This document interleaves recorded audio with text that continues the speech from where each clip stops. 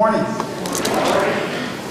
am the Executive Director of the Berean Bible Institute. And Brother David, one of our board members and an associate instructor, has taught there many years, off and on.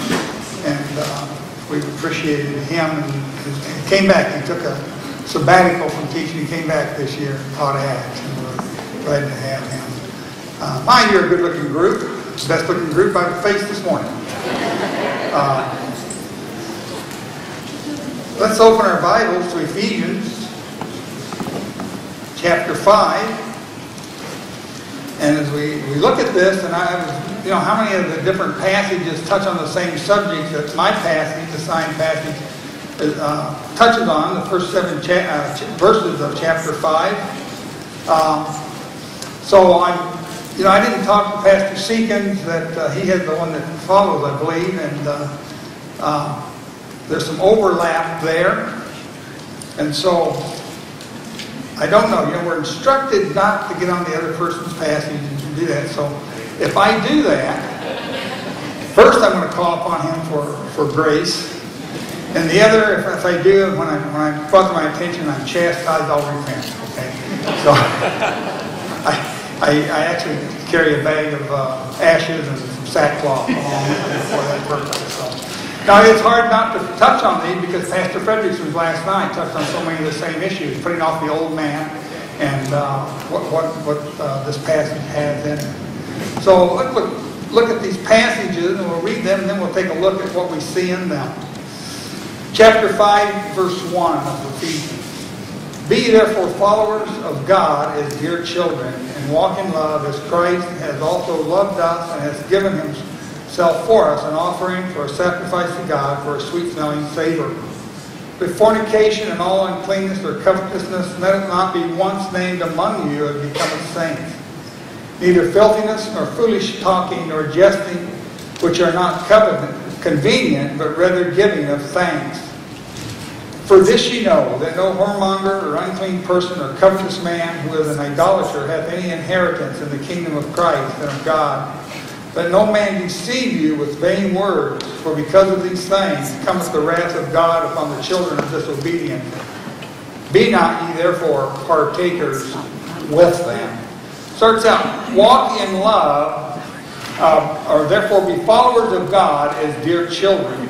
You know, it's an interesting passage of Scripture. Be followers of God. In the grace movement, we talk about following Paul and 1 Corinthians 11:1, Paul says, follow me as I follow Christ. And we talk about, and some carry that to an extreme and say that, I've heard this said, I've read it, that we don't follow Christ, that we follow Paul. That is not true. If you take Christ out of the equation, Paul didn't have anything. He said, you follow me as I follow Christ. In other words, you can see me as an earthbound example. He was earthbound at that time, example of one who followed Christ. And yes, we don't follow Christ in keeping the law, which he did, but the principles by which Christ lived are still valid.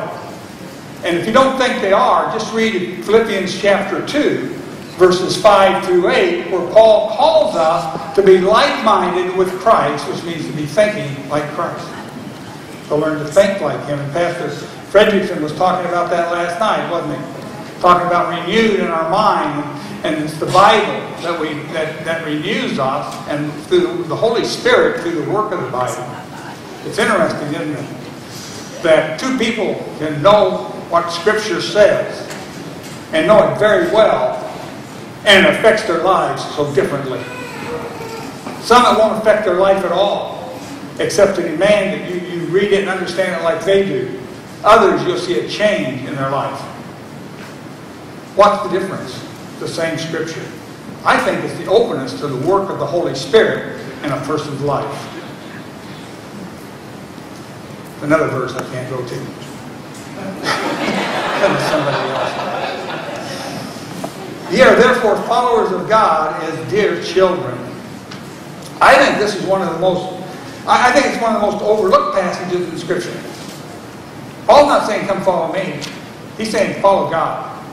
He's saying, become an imitator. And the idea of imitation here, or follower, the word translated following, to talk about imitation, it's not the cheap imitation like our culture puts onto something that's just an imitation or mimicking something. No, it's not that. It's the idea of a standard that's already been set, something, and reproducing that and following that order of things.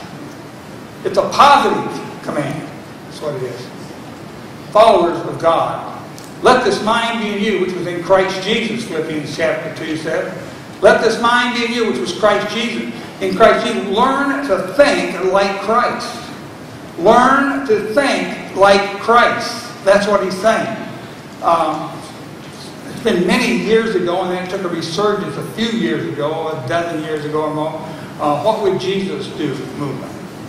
And I heard people that were making fun of that. But the principle behind that, some people, like anything else, things can be misunderstood and abused.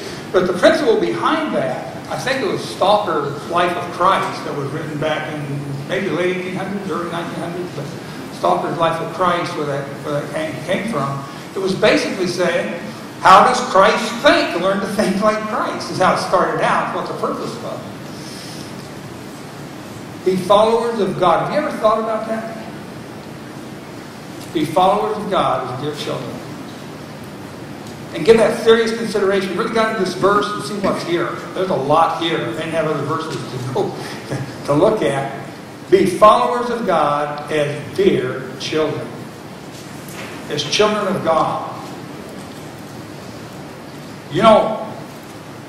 One of the things that when parents, and they're raising their children, they want to see their children walking in a certain way, don't they? And if they're godly parents, they want to see their children walking in the Lord. And emulating them, hopefully.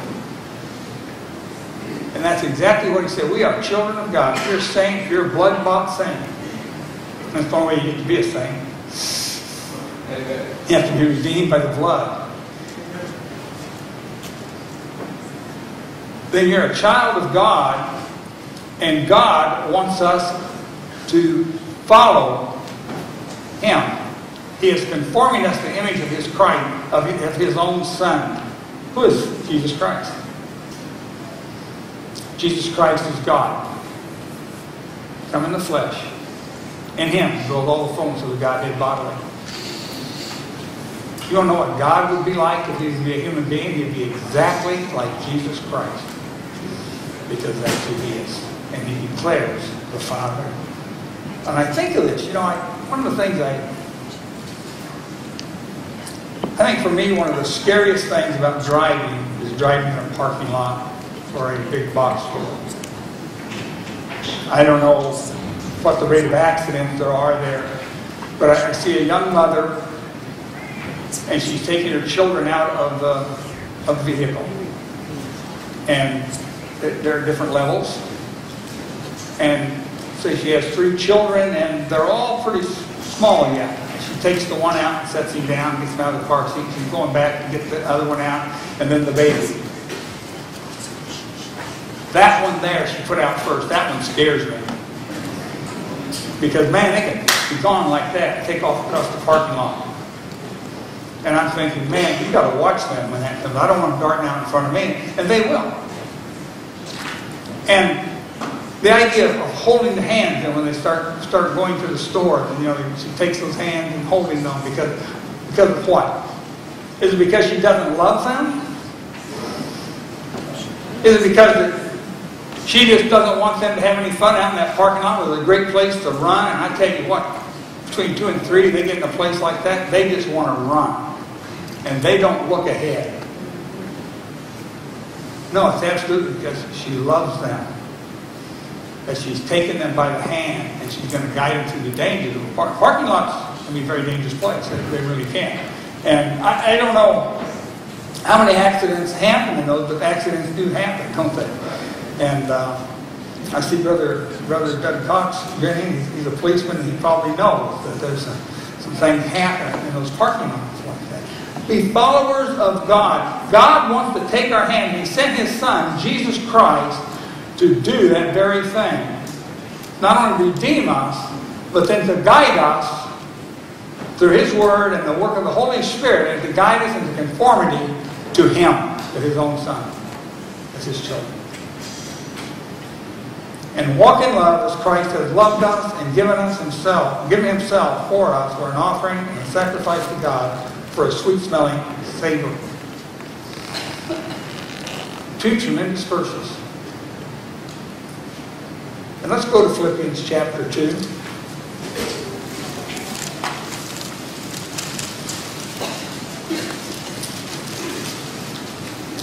And, you know, if we had time to go back and look at these verses in the context that they're in, we would. But we'll start in verse 5, and that's usually where they look at.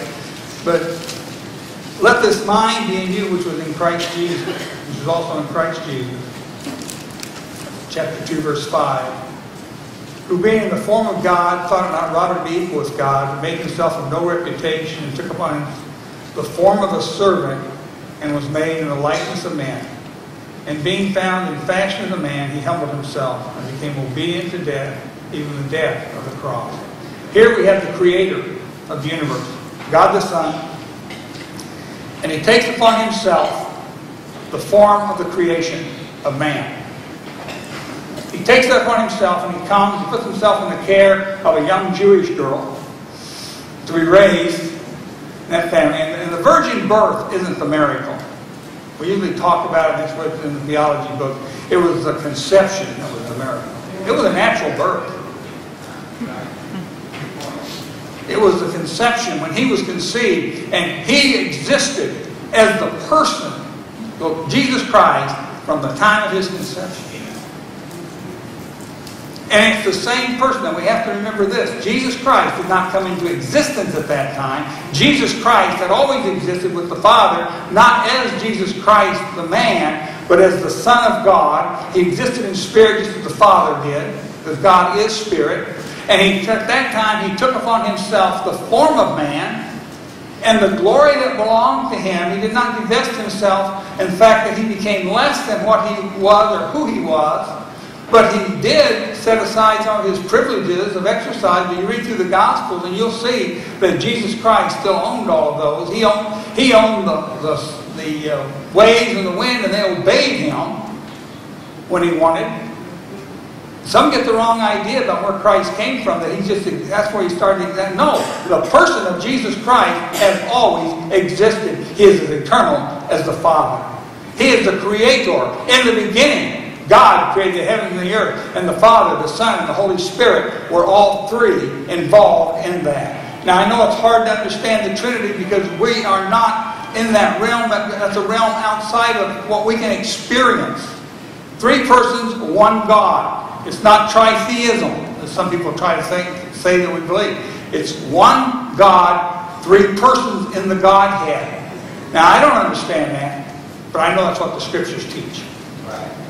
Whether I understand it or not the issue. It's whether I can make it logically fit or think the natural world that I experience has nothing to do with it. It's what saith the Word of God. It will be vindicated. You know, it's had many challenges and distractors over the centuries, hasn't it? And the Bible has been vindicated. No error has ever been proven. As a matter of fact, as more evidence comes up, as the Bible is vindicated, the skeptics always have to move their ground and change it because certain things they don't even want to talk about anymore. You know, the skeptics in the late 1700s, early 1800s were saying, you know, the Bible's full of errors. There was no Assyrian kingdom, no city of Nineveh. They don't say that anymore. They don't bring that challenge up anymore. You get some old books, you can find that, those kind of things. They don't say there was no such thing as the Hittite people anymore because they dug up and found whole libraries with a history of those people. And it goes on. Archaeology. The archaeology of Spade is the friend of the Bible when they take a look at those things truthfully. Let this mind be in you, which was also in Christ Jesus, who being in the form of God, thought not robbery to be equal with God. When Christ claimed to be God, He was not taking anything away from God. If a man claims to be God, he is robbing God of something that belongs exclusively to Him. Exclusively to Him. But when Jesus Christ claimed equality with God, He was not claiming anything that did not belong to Him. He was not robbing anyone or anything other than. And then he says, but made himself of no reputation, took on the form of a servant, and was made in the likeness of men. He became as a servant. Who did Christ come to serve? Well, he came to serve the Father. But who else did he come to serve? You and me. He came as our servant. He was doing for us what we cannot do for ourselves. He took upon himself the sins of the world when he went to Calvary and went to the cross. And he did it on your behalf, on my behalf, on behalf of the world. Yes, he was obedient to the Father. And it was the Father's desire to have a relationship with his creation that brought the Son into the world. And his life, his sinless life, has as much to do with your salvation, your sanctification, your redemption, as his work on the cross. It has every bit as much to do with it as his work on the cross. Without his sinless life, if Christ had not come into this world and lived the life he lived, his death on the cross would have been worthless on our behalf. The only one that he could have died for, if he had not lived the life that he lived, would have been himself. But he lived a sinless life, perfect life. And he lived it out. You see, the Bible, yes, there's Israel and there's dispensational distinction, and they are vitally important. And I stand as strong on that as anyone. And I think there's such important distinctions between Israel and the law and grace and the body of Christ. They're very, very important. But at the same time, what was God doing with Israel? What's his purpose for Israel? If you go back and look at Israel, and you can find a lot of illustrations in there, that country. Israel is a picture of mankind. It's what it is. And you look at Israel's attitude toward God. That's a picture of mankind. God took the spotlight and shone on this one man, Abraham, and his family as an illustration for the world of their problem, of the rebellion against God. And that's what, this all came together in the dispensation of the grace of God. When Israel rejected even the Son. They rejected the Father and the Son and the testimony of the Holy Spirit. And God set them aside. And they were set aside in unbelief. I mean, dispensation of grace. It's just taken all the externals and stripped them off and given us what the basis for God's redemptive work is. That's what it's done. There's no man or woman that will be able to stand at the great white throne judgment and say, well, God, we couldn't do these things. We couldn't keep the law. If you'd only given us grace, we'd have done it. We'd have responded. Nobody will be able to say that. Humanity's proved otherwise. For the most part, the world's still in rebellion against a loving and gracious and holy God. Brother Fenton said last night, dead men walking, and they don't even know they're dead. And I know I lived 36 years of my life that way.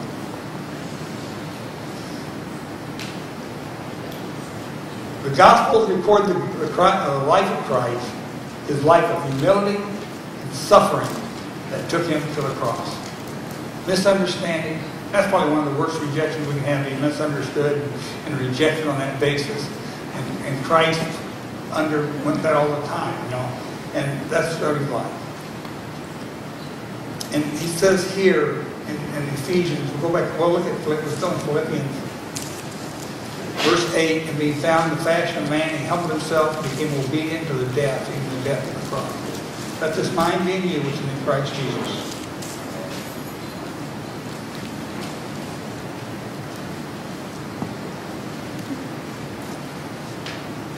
God's not called you to prosperity. He may prosper you. There's nothing wrong with with material wealth in and of itself. Money's not a problem. It's an attitude toward money that's a problem. That's what 1 Timothy said. It's the love of money that causes all kinds of trouble and evil and brings problems on the people.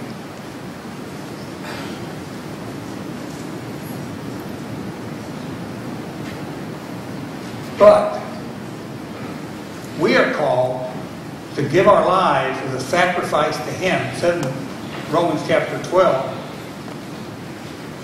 that He gives our bodies a living sacrifice. I want to point out something. You know why it says give your bodies a living sacrifice? For you to do that, your mind has to go first. If you haven't got the mindset, here I am, Lord, use me in whatever way, and I will accept that, and I will rejoice in it, and I'm going to thank you for it, whatever circumstance or situation I find myself in, then you're going to find yourself thinking like the world with the world standards of what it means to get ahead and to be successful. And they're different. They're vastly different. They're completely different. They're totally different. God's ways are different. In Philippians, you carry that through. He says, but now God has highly exalted Him and given Him a name above every name. And every knee shall bow and every tongue shall confess that Jesus Christ is Lord, the glory of God the Father. His life on earth was suffering. His reward was later. The body of Christ. Our life on earth is the servants of God. The glory comes later. And if you're seeking the glory of man, if you get it, that's all you're going to get from that. Because that's gone. Can we really say that we have the mind of Christ and we've been transformed if we're not willing to say, here I am, Lord, and you can use me however you please? It's up to you.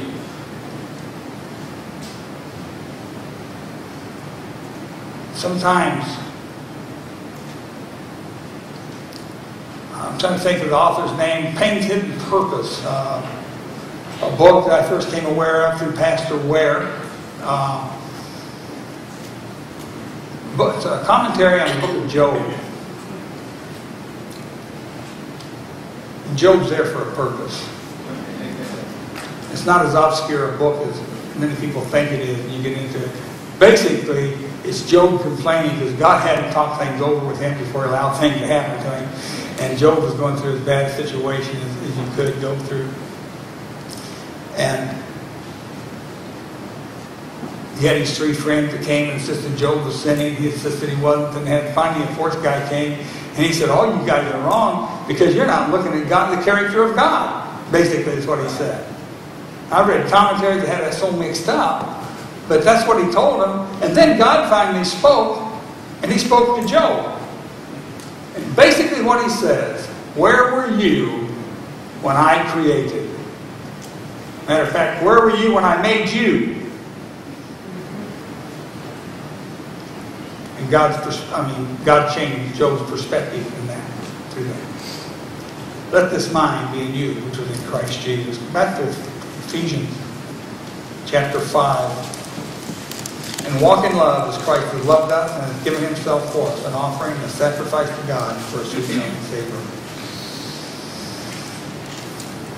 Is our sacrifice, and yes, we do have something to offer to God, and all we have to offer to Him is our will. To surrender to Him and submit that to Him. You know, today we see a great need in our world for the preaching and the teaching of the gospel of the grace of God. Sometimes you wonder, where are the preachers? I mean, I get calls and letters quite often. The Berean Bible Society actually gets more than we do. Do you have somebody that you can send us? And we need a pastor for our church. We have a Bible study here. We can probably get started. I don't think it's because God's not calling men to the ministry. But I believe that He does. I believe that people aren't answering the call. Because in their mind, in their thinking, And the attitude that they have, because their mind has not been renewed in every area, is that the cost is too high. That there's a fear. I won't be able to make a living doing that.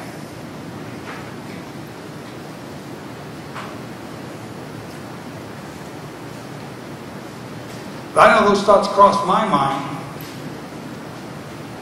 29 years ago, when I made the choice to quit my job and go to Bible school. A few months after I was saved. It's an interesting thing that we think we can trust God for our eternity, but we can't trust Him for tomorrow.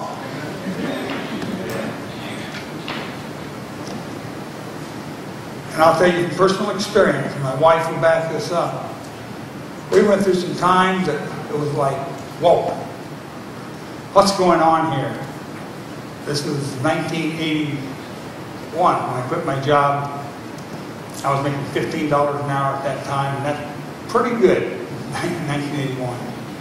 And my wife was making $5. And I quit and went to school. And so we went down to a $5 an hour income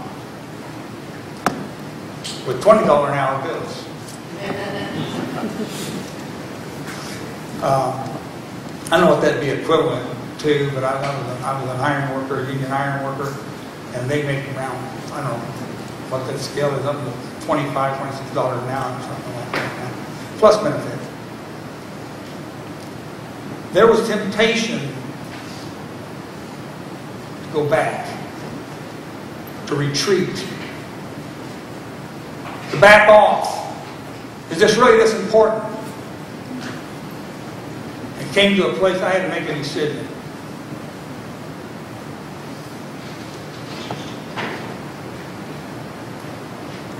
And I think of the song. I can't think of the name of it now, but I decided to follow Jesus. No turning back. I have not been sorry. I don't regret a minute of it. I don't regret the time that, I went through Bible school eating tuna fish. It was the cheapest thing we could get at the time. I don't regret any of it. I rejoice in it because I look back and I can see how God has used that in my life, my wife's life. And how we ended up here. That's interesting. But can we really say that we're following Paul as he followed Christ if we're not willing to actually die for the faith? What was Paul's final? His last will in the Testament was given in 2 Timothy. To Timothy. He said, all I have, Timothy, I'm in prison. I've been betrayed. Everybody's left me. You know what I'm going to give to you? I'm going to explain to you exactly how I got here so you can do it too. This is my last will and testament. And all who desire to live godly in Christ Jesus will suffer persecution, Timothy. That's what's going to happen. He says, and I'm believing now. I'm going up. The Roman emperor just thought he had power over Paul. He didn't.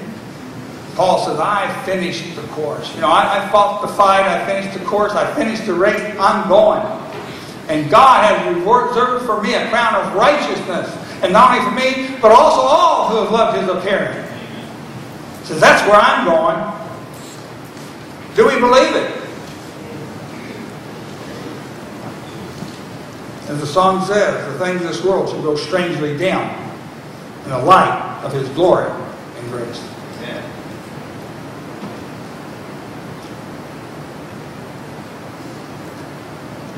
Verse 3, back to Ephesians 5, verse 3, but fornication and all uncleanness and covetousness, let it not be once named among you as becometh saints. In other words, don't act like the world. What you're saved from is the penalty of sin, so quit sinning. chapter 4, verses 17 through 23, it kind of says basically the same thing. Put off the old man, put it on the new. It's kind of going over it again, giving some more detail. It's not a fit thing to do for a blood-bought saint to act like the world. It's not. And he points out some of the things that are manifest in the flesh that you can see easier, that we can look back and see. He says, fornication, all uncleanness, not just some of it, or covetousness. Now this gets down into heart attitudes, doesn't it? Not just the open show. This gets down into the heart attitude. It gets down to the nitty-gritty of it. The things that come out in the open proceed from the heart. As a man thinketh in his heart, so is he. Verse 4, neither filthiness, nor foolish talking, nor jesting, which are not convenient, or not fitting, or not proper, but rather giving of thanks. But rather giving of thanks. I want to go back to that, but this you know, that no whoremonger, nor unclean person, nor covetous man, nor an idolater hath any inheritance in the kingdom of Christ and of God. Again, basically talking about the unsaved. They have nothing. They have not. You have everything in Christ. You have nothing. It's interesting. Paul never refers to believers as sinners, even when they're sinning. He refers to them as saints. Right. If you don't believe that, just read 1 Corinthians. It's like there. He says here that they have no inheritance from God. You have an inheritance in Christ. So why are you trying to live out their inheritance when you have an inheritance in Christ? Back into verse 4, but rather giving of thanks. Does it show thankfulness for a saint when they act like the world, when they join the world, when they're involved in the world, if they have wrong attitudes and covetous attitudes, and that can go into a lot of different attitudes, hateful attitudes, belligerent, or just those secret things in the heart that, yeah, I'll get him. Or they cause us to make the same kind of decisions the world does. The little white lie doesn't really hurt. But you know what? Little lies lead to big lies, because it often be covered up. Or how about how we handle the Word of God? Well, this really isn't that important, therefore. Or these people are nice people, so, we don't want to say this and offend them. And so you hold back on doctrine.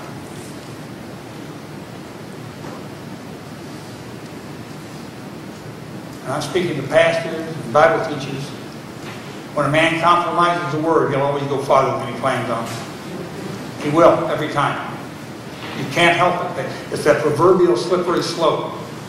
You are either going to go uphill, and you're going to go under the power of the Holy Spirit, and you're going to continue uphill, or you're going to slide downhill. That's all you can do in your own power, is go backwards. Giving of thanks. I remember a young man that I spoke to years ago, and he was trying to defend the kind of music that he listened to. And he was really engrossed in it, and it wasn't the rock music and things. He was defending his music wasn't that same thing, and there was a lot of things in there that we had to find. And I said, okay, let's just sit down and listen to a couple. He said, okay, we'll do that.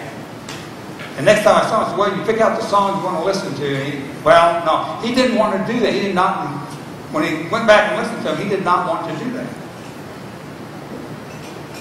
Because he was listening to a kind of music that glorified drinking and divorce and running around and on your spouses and those kind of things.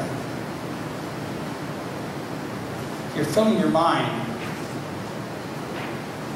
with those kind of thoughts.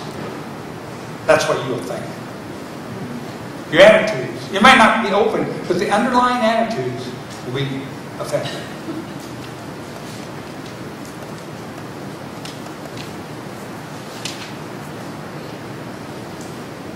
The righteous have no inheritance. We have an inheritance, don't we?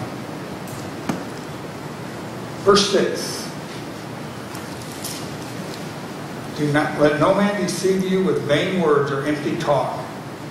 Because of these things cometh the wrath of God upon the children of disobedience. Don't let anyone deceive you. Don't let anyone come along and take you in and tell you it really doesn't matter. That these things really aren't important. That what does it matter? You know, you do this, that. Well, everybody does it. It's a deception that plays down sin. And I know a lot of people, well, in the grace movement, we don't preach against sin. No, we don't preach against sin. We preach Christ. But you know what? Christ condemns sin.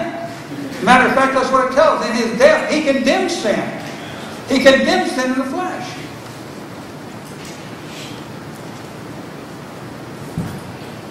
Besides that, Paul used a lot of ink writing about how the believer should live. And making a distinction between the two. That there's a world to shun and a Savior to embrace. In our thoughts, in our attitudes, and how we do things.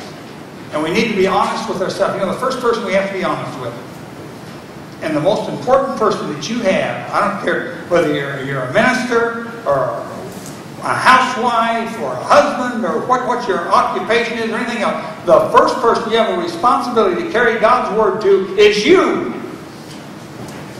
You can't share what you don't have. And how do you do that? I believe there is a formula for getting to know the Word of God. Read it.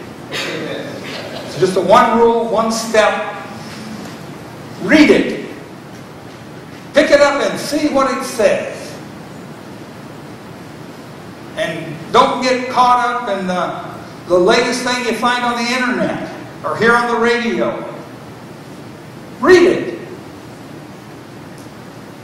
And see what it really says. I think a lot of people don't understand the grace message. I think one of the reasons that the grace movement was more accepted back in the 40s and 50s and 60s is because more people had an understanding of their whole Bible. And there's a lot of people today that don't. And you have to start with. I realize sometimes when I'm trying to share the grace message with people, I'm so far over the head they have no idea what the Old Testament's about, except there's some stories in there about Abraham and David and so forth. They have no idea how they're connected or what they're or how they're connected with Jesus Christ. That there's not just a storyline, there's a genealogy. There's a history there.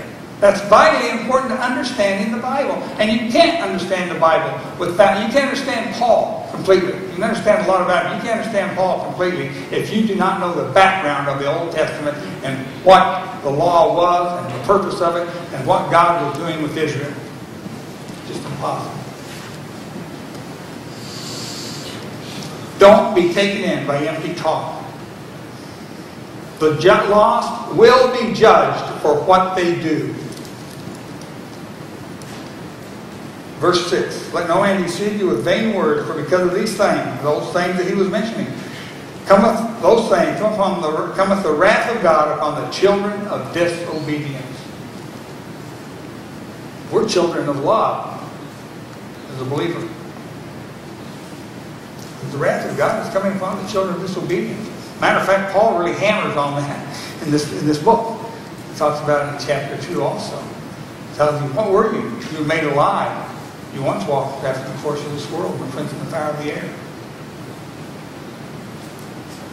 That's where we were. We didn't deserve to be saved.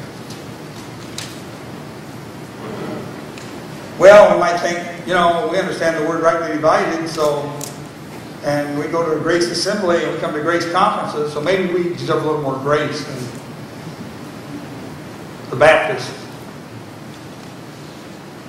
and the Presbyterian. Absolutely not. We don't deserve anything. None of us. not one son and daughter of Adam condemned, apart from the blood of Christ, condemned, and the wrath of God comes upon the son of disobedience. Be not ye therefore partakers with them. And that's connected to verse 11. How much Pastor Seegan has to say about that? I'm about out of time anyway. I can't do too much damage. And have no fellowship with the unfruitful works of darkness, but rather reprove them. Be not therefore partakers of them. Do you know, when you live like the world, you have an attitude like the world, and you encourage the world, you are putting a barrier between them and the cross. And in that sense, you're becoming an enemy of the cross. You think about it. Think about it. We're called to be different. I don't care how unpopular it is, or how it may make you feel when people look at you and say, well, you're a different guy. I tell you what, after I was saved, and I had a reputation in the groups that I worked with. I was a structural steel erection. It's dangerous work. Sometimes dangerous men, literally. And I had a reputation there.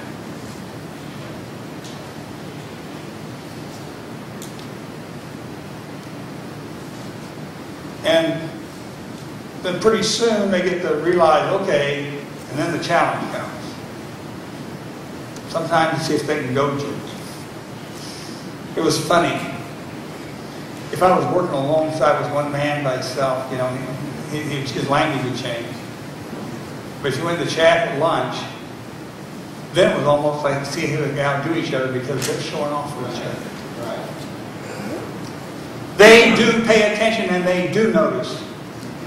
A man had a lot to do with my salvation. He never spoke a word to me about Jesus Christ. Never had the opportunity, but I saw his life change. I stopped in the bar one night on the way home. And Daryl wasn't there. And his buddy Richard was there. They worked at the Ford Motor Company in Lacoma, Missouri. And they would stop there in the little bar in Lawson, Missouri, where I lived. And where's Daryl? Daryl got religion on us. Daryl got religion on us. And we were talking about, I wonder how long it'll be before he comes back. Daryl never did come back. Praise God. But I was watching. I never told him that. I would never. And I saw him one day go into the bar. We were at what they call Lawson Picnic. They called it a festival here. And he kept stopping. He got out of his car and he went into the bar. And I saw him. And it made me mad. You know, I didn't know why. I didn't understand that, but it made me mad. He can't look at me. He came right back out and he saw me. He came across the street. He said, I'm looking for my brother. Have you seen him? I've got to get hold of him. It's important. And I felt this flood of relief come over me. I would never have amended that to anybody. Right. I didn't even understand it. Right. But I knew he had something. And when we don't demonstrate that, we are not making known the gospel of the grace of God. I had a man stand there one day. I swore. Matter of fact, I was on a job down in Topeka, Kansas. We're putting the roof on the, re-putting the roof after the tornado had come through and tore it was in the train yards. Huge building. And we were just finishing up this one section. I sent the crew over to get started on the next section. They left me there with an apprentice, and I was working with this man, and they warned me about him. Watching me, the preacher, he gets you alone, he's going to preach at you. Well, I was ready for him. Left me there with him, and we were stitching down the roof, the metal roof, and something happened. I used the name of the Lord. Swear word, people do. And he just looked at me and he said, you know, he says, you've got the right name, but you're using it wrong. I said, what are you talking about? I had no idea what you don't even know what you said. And he said, no, the name Jesus Christ. He said, you're calling on the right name, you're just using it wrong. And I said, I don't know what you're talking about. He said, I'd like to tell you about Jesus Christ. And I said, No, I was trying. I've been warned. And I told him, no, I don't need to hear anything about your religion or your Jesus Christ. I know all about him that I need to know. And that man, old man, he's probably about 40.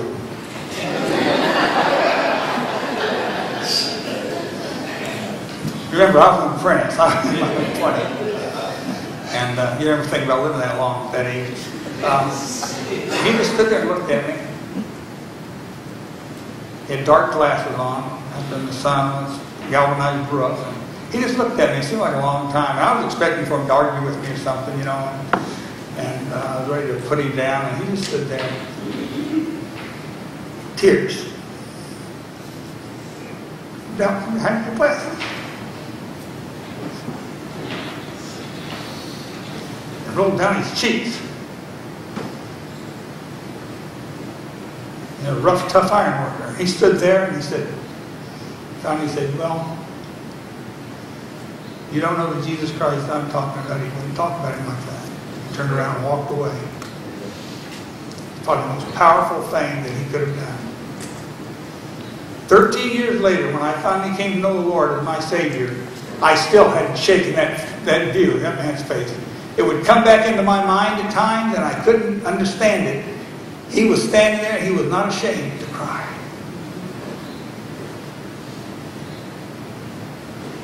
He had concern over my soul. He had as powerful a testimony as the preacher that was preaching when I heard the message and I just finally understood grace and acceptance. Him and Daryl both did. When we live like the world, you nullify that.